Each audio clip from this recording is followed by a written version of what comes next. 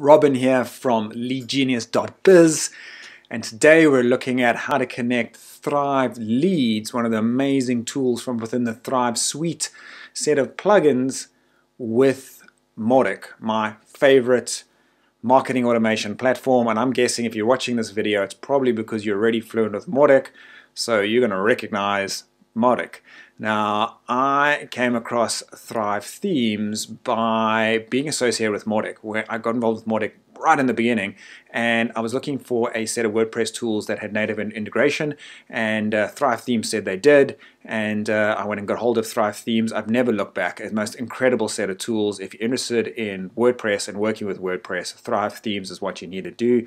If you're interested, there's a link below for Thrive themes. Go check them out. But really what's fascinating within the Thrive suite set of tools is Thrive Leads. It's a form builder, a pop-up builder, where you can collect leads and pass those leads onto a third-party tool, in this case Mautic, and just do amazing things with them. And back in the day, that was a native integration, but I think with Mautic going through its evolution, that API connection just fell by the wayside. It's still there, but it doesn't work. Nothing happens anymore. So it's been a real struggle for me because I love Thrive themes and I love Mautic, and now my two favorite things didn't talk to each other. So I've been struggling ever since to try and make that work until now. I finally got it figured out, and today I want to share that with you. But you're probably saying, hang on, I can do this already. And absolutely you can. In fact, just the other day, I think it was mentioned in the Mauticast. That's a podcast about Mautic. Definitely go check that out if you don't know about it. But Eka and his team on the Mauticast actually mentioned a blog post, and Joey Keller, one of the big contributors to the Mautic project, kind of walked us through the process that you can right now connect quite a few WordPress forms with Mautic. Works well. But the issue with this is you would have someone browsing your website. Here's someone on my website now from Ireland, and if I click into them, they've got a browsing history. They've, went on this blog post and they've been doing bits and pieces. Now, what was happening is if this person happened to fill out a form on my page and we used a webhook or some other integration to get them into Mautic, it wouldn't fire the Mautic cookie, so Mautic wouldn't know that this person is associated with this IP address, and therefore this browsing history belongs to them. And even worse is if this person from Ireland came back onto my website and browsed further, the browsing history would be associated with this anonymous IP, and it wouldn't be associated with this record, the contact that I identified. So essentially I've got an anonymous record that's collecting live data, and then I've got a known record that unless this person fills out a form, I don't know what's going on with them. And that kind of removes a lot of the power of Mautic. So that was what I wanted to solve. How can I inject a new lead from a third-party plugin into Mautic and associate all their browsing history, fire the cookie, so all that browsing history comes together. So that's what we're going to go through, and I'm going to show you exactly how to do that in this tutorial online on this video right now. Before we get building, let's look at an overview of what we're trying to achieve here so you can kind of follow along and see where everything fits in. So in this diagram here, it's kind of representing the three big chunks that we need to work through in order to make this happen. So first of all, we need a landing page with a form on it, and this is not going to be a Mautic form. The whole idea behind this is to use a third-party form. In this case, we're going to be using a Thrive Leads form. So that's on the website, and we're going to pass the information that's entered into that form via URL to a landing page, and this landing page is going to have a hidden Mautic form on it. That Mautic form is going to capture the information that's been passed via the URL and then auto-submit itself, and it's going to be hidden, so the user will have no idea what's going on there. And then that, because it's now a Mautic form, is just going to insert it into Mautic, and because it's a native Mautic form going into Mautic, we can have all the good stuff that Mautic gives us with triggers and tags and automations and so forth. So that's really what it is. So let's break down the build into 4 major steps. So the first thing is we need to create a form and a landing page. Once we've done that, we're going to go into Mautic and we're going to create the receiver form to receive that information that's coming from the Thrive Leads form. Then we're going to go create the thank you page, and we're going to stick that Mautic form onto that thank you page and ultimately hide the Mautic form. Initially, we won't hide it because we want to check that it's working, so we're going to want to watch it. And finally, we're going to test it, and once it's working, we'll go back and hide the form and turn on the auto submit so that we have a production ready version of this integration. So let's start by creating the form and the landing page. Now, before I go any further, I just want to note this is not a tutorial on how to use Mautic or how to use Thrive Leads. So I'm assuming a little bit of knowledge there, and I've kind of pre-built what we need. I'm just going to show you the forms and the settings you need to have turned on to make this work. So I dived into my website. I have built a Thrive lead form already, and we're going to use this shortcode to insert it into the Thrive landing page. More on that in a moment, but let's dive into the Mautic form. So this is the form I've built. If you're very new to Mautic, you'll know straight away, sorry, this is the Thrive Leads form that I've built, not Mautic. This is Thrive Leads. As you can see, we've got a host of pre-built templates, which is why I love them, because I'm no designer. But I've taken one of those, I've just mixed and matched it a bit, stuck a Mautic logo on it, and it's actually a real life form. I am considering building a Mautic mastery course, taking you from kind of introductory how to install Mautic and what it is about, right through to being a master user. If it's something you might be interested in, just fill out the form, let me know. The more enthusiasm I get, the more hungry people I know are out there, and it's motivation to build out that course. But here it is, built. And now we want to do some configuration. So what do we do? Well, I'm just going to select the lead generation element, which I've done. And then over here on the configuration platform, the first thing you want to do is add a connection. I've connected to the Mautic API. It's defunct. It does nothing. You can also connect it to any other API you've got. And it's the native WordPress account is straightforward. Use that one. It's just going to put a new subscriber to your account. Even though we're not actually using this information, Thrive does need you to connect the form to something in order to enable the redirect to a thank you page to work. So if your form is not redirecting, it's probably because you haven't connected anything. So I'm going to leave it to Mautic, even though it's doing absolutely nothing. And you can create your fields, name and email. And we have a couple of options here. We're going to redirect to custom URL, and in here you put in that redirect URL. Now if you haven't built it yet, you'll need to go and build your thank you page first. I've built mine, and so that's its URL. I've popped it in there. Very, very important here. You want to turn this on. Send form values to thank you page. That's absolutely critical. It's the foundation on which this is built. Turn that on. And then we want to view variable details. So we can see here the first name is TV_name and the email is email. Those are the labels for the variables that have been passed in the URL. You want to take a note of that because we're going to need to build those into our Mautic receiver form, which is step 2.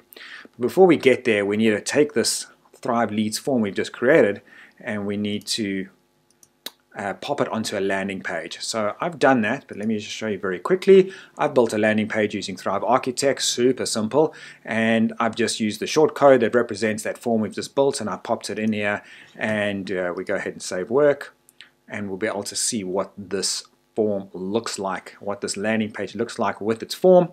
So I've actually got it loaded up already, and here it is. And you can see there's our Thrive Leads form. Fantastic. So that's our landing page built. And that is step 1 taken care of. Let's dive over into Mautic now and create the receiver form. So we're going to do exactly that.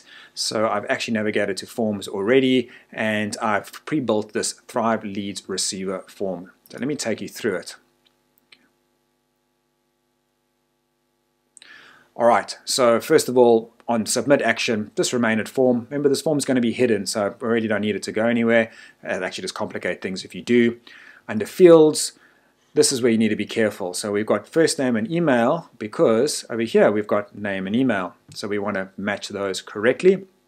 So I'm going to go into this and first name, map it normally, but in attributes I'm going to type in TV_name. That's exactly what I got from here. TV_name. So that's important that those two are the same. Watch the case sensitivity. It is case sensitive. And we're going to do exactly the same with the email. Excuse me. Under attributes, we're going to type in email. So that Mautic knows that those fields in the URL belong in this particular form. And then down here below the submit button. That's important. It must be below the submit button. I've inserted an HTML area. And thanks to Steve Robinson for this code. This is the code that's going to auto-submit the Mautic form. So once it's captured the information, it's going to submit itself. Now, I've left out the opening tag here just because I don't want this form to auto-submit, because I want to see it working to make sure everything's 100%. And once I know it's 100%, I'll come back and edit this. So we have built our Mautic form. Save and close. Now that it's built, we need to go and create the thank you page. And we need to insert our Mautic form to do that. So we're going to use JavaScript for that, and we're going to grab hold of that JavaScript, and then we're going to go over and create a thank you page. I've already built one, and we're going to insert that Mautic form. Now, the way to do that is just to grab a custom HTML element. I've already done that, but you just drag that onto the page if you're using Thrive. And then once you're on there, you're just going to drop in the JavaScript code. So that's been done. JavaScript code is there. Then you want a second custom HTML area, and I'll edit that. And you want to paste this code in. Now, I will pop these codes into the description down below, or more likely, I'm actually going to finish up the blog I've been meaning to do on this topic, and I'll link to that blog where everything will be available for you, and you can grab that there. But thanks to Leo from the forums for this code. Leo, shout out, really nice code. It's been really useful for me. And what this is going to do is grab the information out of the URL and populate that Mautic form. A very, very critical step. So you want to have that in there. And then you can design your thank you page however you want to design it. So we've got that done. Save work. And let's go and have a look at what that looks like. So this is what it is going to look like without the Mautic form being hidden. So it's showing the code here because we're missing the opening tag. And but once we hide all of this, it's just going to, you're just going to see thank you. But we want to see it now so we can see whether it's working. So we have created the thank you page. What's left? We need a test. And once we know it's working, we can come back and hide that code to make it all work properly, ready for production. So let's go ahead and test. Now remember, when you're testing anything with Mautic, you want to be testing in an incognito or private browser tab. You can't be testing in the same browser session that Mautic is open on, because Mautic recognizes that you are the admin and using the same IP, and just nothing will work. So I am working in a private browser tab, and let's go to our landing page. So here it is, leadgenius.biz /Mautic mastery. And if you guys want me to put this course together, please come over and give me your details. It'll motivate me to do exactly that. So let's throw in a contact here. Right, and let's make sure we can spell demo correctly. So what I'm expecting to happen here is when I submit this, it's going to pass the information via URL, and I should see the thank you page with that Mautic form with this information already populated into it. So let's see if that's going to be the case.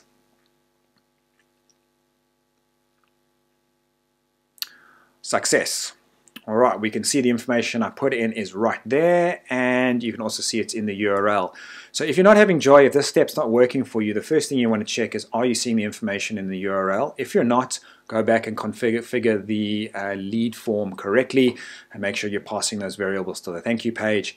If that information is here but not populating in the form, just make sure you've mapped the Mautic form correctly and you've actually used the correct names, in this case TV_name and email, and it is case sensitive. Make sure that's working, and that should solve the problem for you. If it doesn't, make sure that code on the thank you page is correct, that you've actually put this in correctly.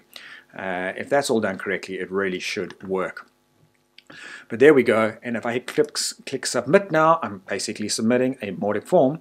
And if I go over into Mautic and I do a search for demo, I should find a brand new contact called demo.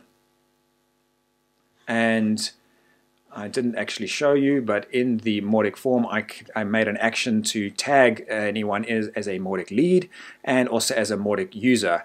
And what's very nice here is you can see all the anonymous browsing data that was happening before I identified myself has been attributed to this contact called demo. And so when I come back, when demo comes back and continues browsing on the website, I will see that browsing history attributed to this record as well. And that is the kicker, that is the difference that this process allows you to have happen.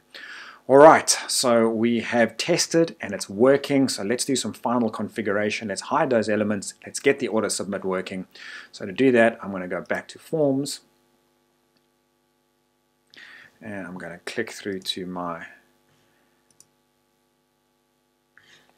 and I'm going to edit there.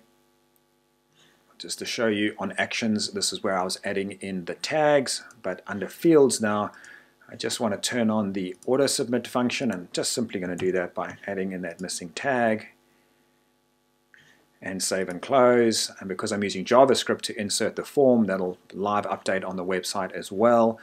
All right, and then also we want to hide this information. We don't want the person to see that. So let's come back into that thank you page, and we're just going to do a little CSS trick. By the way, let me know in the comments if there's a better way to do this. This is just how I do it. And here's some CSS. Just going to complete the code. This code will be down below in the blog, but basically we just, the Mautic form wrapper elements, we're just going to hide that with display none. So that's that done, and save work. So now we have a Mautic form that is going to auto submit, and also it is hidden. So let's test it. Let's go and put in tester, test at tester dot some nonsense. And what I'm expecting to see now is a thank you page without the Mautic form in it, and we should see tester appear in Mautic with the browsing history attributed to that. So let's see if this is working. And boom, you can see we have no Mautic form. We can see the information got passed by the URL, which is great. So the last thing we want to do is go and look for tester in Mautic. So let's do exactly that.